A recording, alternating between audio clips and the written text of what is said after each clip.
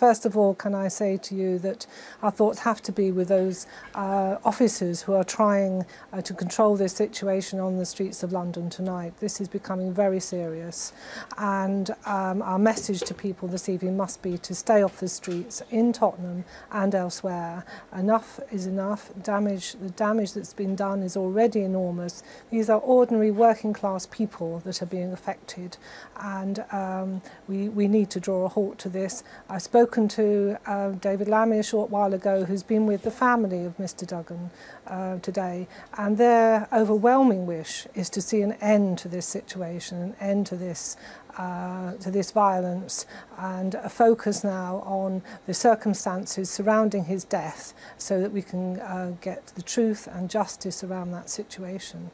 That's the first thing to say.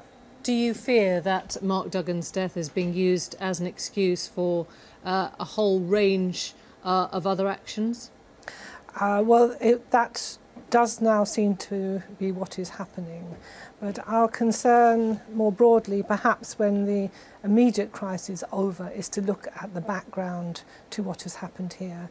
And what we are concerned about in the community is the failure on the part of the police to trigger the now well-worn mechanisms which have developed in the last 20 years or so, by which the police and the community talk to each other and deal with tensions.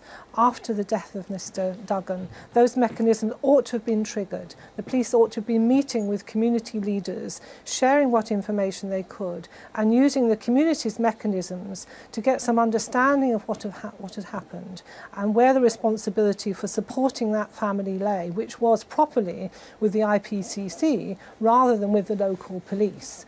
It was that misunderstanding which led to such a feeling on the part of the family and its supporters that they went to the police station on Saturday and staged their demonstration. That demonstration ought not to have been necessary, and we need an explanation as to why the police did not trigger the mechanisms which existed.